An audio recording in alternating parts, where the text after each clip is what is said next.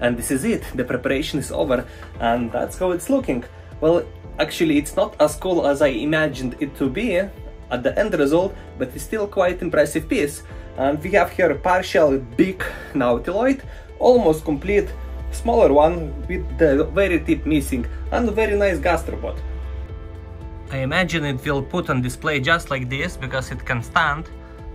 Yeah, looks quite cool, to be honest. Yeah, this is the smaller one that's missing the tip.